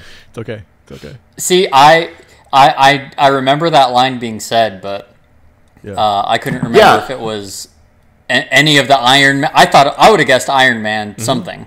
Yeah. No, it's like his daughter saying it to him in the that's Infinity. right. But I thought it was the first one, not the second one, for some reason. I thought it was the ending of the first one. Yeah. All right, Jake. Your tagline for your second movie is "The world needed a hero. They got a guy."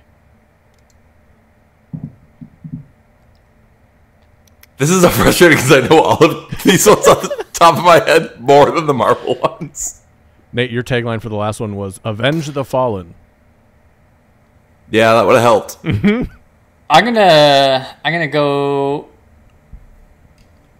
Wait, can I get the piece of trivia next? Yeah, but then it's only worth 4 points. But you're ahead, so who That's cares? fine. Yeah, I right. want the piece of trivia. The piece of trivia is where is it? There it is. This is not gonna help. Love it. This is Alex Trebek's final appearance in a movie. Aw.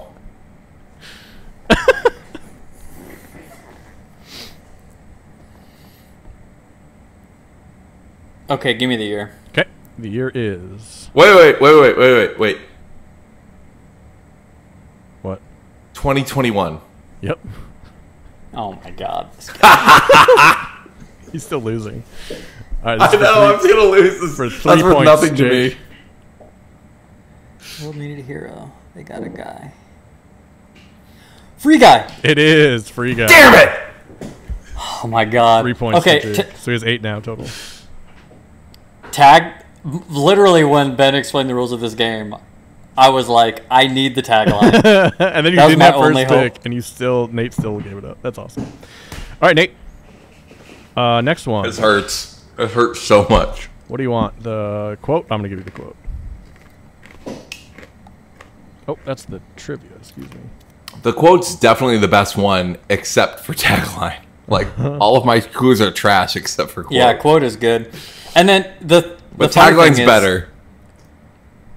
That's kind of catchy. It's got a nice ring to it. I mean, it's not technically accurate. The suit's a gold titanium alloy, but it's Ah, you hate me kind so of much. provocative. The imagery way. Wait, you should be able to get this. I know. It's one or two, and I don't know which one it is. Oops. I hate you. Do you want one of the top billed actors? No. Fuck you. How about the director? Would that help? It's Iron Man 1. It's got to be. You are right, Nate. It's Iron Man 1. All right. Way to go. 5 points for Nate. I was leaning Iron Man 1 because I can't It imagine could- him getting away with that bit later on. Well, it would have been the second movie right at the beginning. Yeah. Like someone like him dealing with the fame, but yeah. All right, Nate or Jake, sorry, your tagline.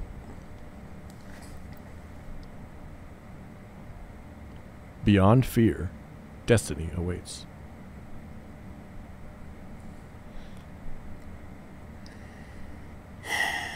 I have no idea what this is. This is a tough one. Give me a piece of trivia. Piece of trivia. Piece of trivia. Hans Zimmer spent a week in the deserts of Utah alone to assimilate with some of the sounds of the landscape into his thinking for the score. Oh. Hans Zimmer. Mm-hmm.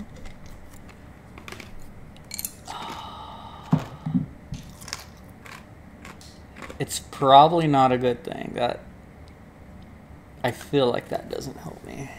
That's okay. Give me the year. The year is 2022. Ah. 2021. 2021. Yep.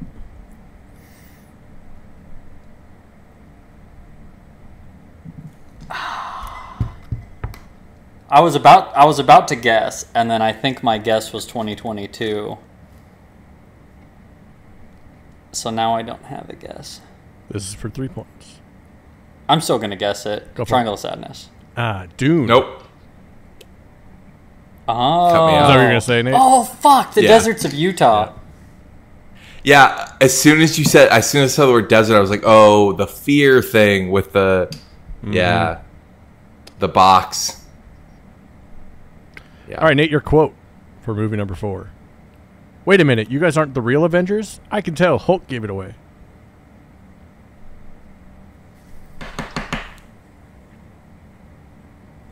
Which one of the two? Do you want one of the top billed actors? I'll give it to you for free. No. Spider-Man Homecoming. Yeah, you're right. It's 5. Spider-Man Homecoming. It's so frustrating. Like, I can see every scene as soon as you say it. I just don't know which movie because Marvel's so homogenous that it could be like one of 3 movies. That could have been Spider-Man. I would argue that it's not homogeneity, that they succeeded in creating a shared universe. Yeah, it's great for everything except for this particular game. All right, Jake, number 4. Your tagline is partner up with a legend.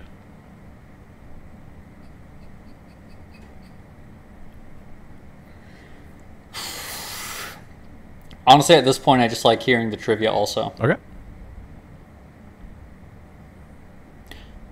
Oh, maybe I don't. I have a guess. During Mr. Mime's interrogation, he mimics Sharon Stone's leg crossing scene from Basic Instinct. Oh, that's funny. Detective Pikachu. Correct.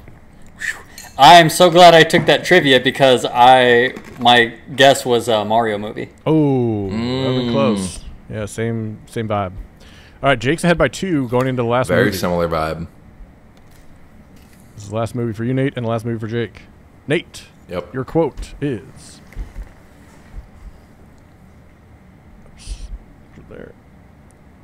Oh, why can't I paste? Hold, please. There we go. Nope. Hold on. Control. Thrilling. V. Oh, he's got a Mac. Okay. Anybody on our side it's hiding any shocking and fantastic abilities that they'd like to disclose? I'm open to suggestions. Do you want to know the actor, Nate? Nope. It's Robert Downey Jr.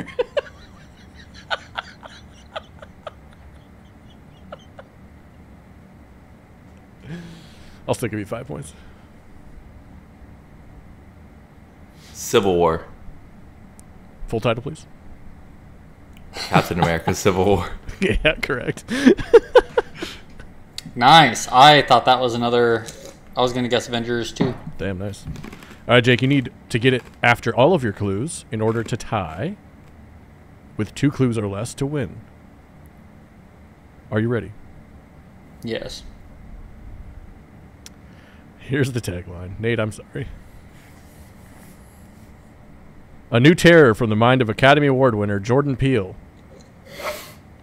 I'd like to... We've done all of them. Have we? Oh, yeah. Oh, well, give me the trivia anyway. Okay. I get the trivia and still win with it, right? Mm-hmm. Yeah. Okay. Despite being featured prominently, Fry's Electronics closed all of its locations on February 24, 2021, prior to the film's production. The film shot in the Burbank, California location and recreated the interior. I actually didn't know that. Isn't that crazy? Sad. Nope. Nope is correct. And our winner with 16 points is Jake. This is the first Honestly, Jake victory that I'm not bitter about. That was mine to lose. I should have got all 5 of those. Yeah. Yeah, I will say, well played by Ben. I think that you made that a fair game while still correctly guessing what we each would guess. Yeah. And it probably worked out exactly as you anticipated. 100% how I anticipated. Nate gets all the RD, every one of them. I was like, Robert Downey Jr., Robert Downey Jr., Robert Downey Jr. I fucking hope Nate picks this. I was going to say, I'm happy I didn't play into your game by not going to the actor ever. But I just gave it to you. That would have been really funny if I'd had to go through. I was betting on you having more clues, so that way you could have a clue that didn't help you at all. If you had 3 clues, if you had 3 clues and one of them was bad, that would suck. But that was worth the effort. Funny.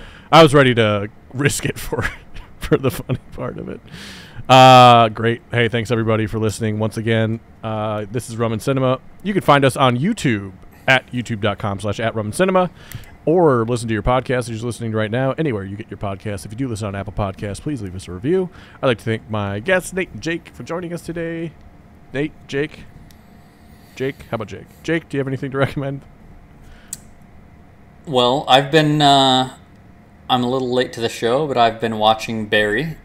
I believe Barry is 4 seasons, correct? Yep. I binged 2 quick fast. You're new to the show. Yeah, I had never seen any of it. Started season 3, had to slow down. Gets a little heavier. Does. So 4 just gets more of that. It's good shit. So yeah, I love Barry. It's a really good show. Keeps me guessing. HBO Max. You can find that. Full series out now, so you don't have to worry about it getting canceled or anything. It's just, oh, look at that. It's all there. So that's great. Nate, what do you got? Also, go ahead. watch the Women's World Cup. Probably too late to. I don't know what the turnaround time on these is. Yeah, by Monday, hopefully. I just recommend that ad you sent us. That was great. Yeah, it's awesome. Yeah. That was sick. Yeah, the Women's World Cup ad. It's cool. But yeah, Women's World Cup. Sport, women's soccer. It's great. Definitely. Thanks, Jake. Nate, what do you got? I got very little. We're doing these so regularly that we're still watching the shows I recommended last time. We did start watching The Witcher season 3. It's still worth watching. It's not. I know. It's not as good. Yeah. So, I mean, if you really love Henry Cavill's Witcher, which I do, then continue watching it. That's my recommendation, I guess. But if you were like so on the show, don't bother. You're good. Yeah. All right. And that's I will watch It's- everything Henry Cavill's Witcher's in, but this Yes. season is not as good. You know how many monsters I've seen in the first 4 episodes? 2. 3. And they're boring. Damn. They're kind of boring. It's also I haven't seen it yet. I surely still will, but it's got to be bittersweet because after this it's only gonna tank. Yeah. I kind of see why he's not in it anymore. Greener pastures. All right, that's on Netflix. Thanks, Nate. Appreciate that. I'm going to recommend The After Party. Season 2 just came out on on Apple TV Plus. It is a story where comedic actors are at a after party and someone gets murdered, and then they have to figure out who did it. And every episode is a different genre of movie for like 40 minutes. This last episode was Paul Walter Hauser from Blackbird playing a noir Reddit detective, and it was hilarious. What is this on? Apple TV That Plus. sounds incredible. Yeah. Oh, that's it's why I haven't heard of it. my favorite. Season 2 just came out. Wait, It's good. That's is it incredible. Is it all one Yeah. storyline? Yeah, it's like anthological. So the first season is one story, one murder. The next season is another murder. Okay. So you It's see it like from- American Horror Story style. Yeah, you see every episode's from a different person's point of view and like reveals Anthology. more clues. Anthology, yeah. Anthological. You did anthropological but dropped the P. Yeah. That's how English Alright. works, right? Sure. Yeah. But yeah, go check out The After Party Season 2 on Apple TV Plus. That sounds awesome though. That sounds really cool. It's a fun time. We love it. Thanks for joining us today. We hope you enjoyed it as much as we did. We'll see you next week with something new. Enjoy your rum. Enjoy your cinema. We'll see you next time.